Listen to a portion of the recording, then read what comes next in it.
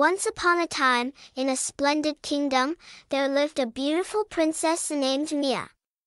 She was known for her kindness, intelligence, and her fondness for books.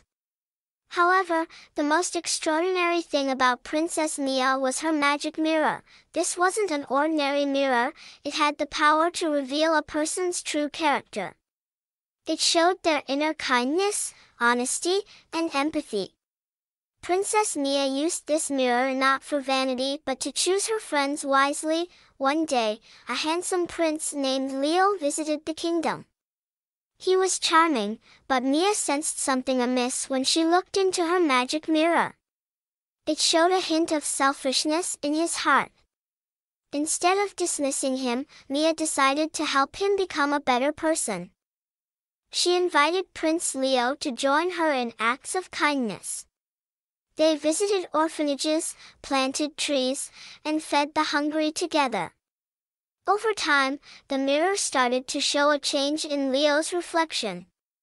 His heart became warmer, and he genuinely cared for others. One sunny afternoon, while exploring the kingdom, Mia and Leo came across an injured bird. Mia's heart ached, and she rushed to help. She wrapped the bird's wing and gave it food and water. Leo watched her with admiration. He realized that kindness was more important than charm. As the days passed, Leo's reflection in the magic mirror transformed into a beacon of kindness. Mia knew he had become a true friend. They laughed, shared stories, and continued their adventures. One evening, while strolling through the palace gardens, Mia noticed a change in the mirror.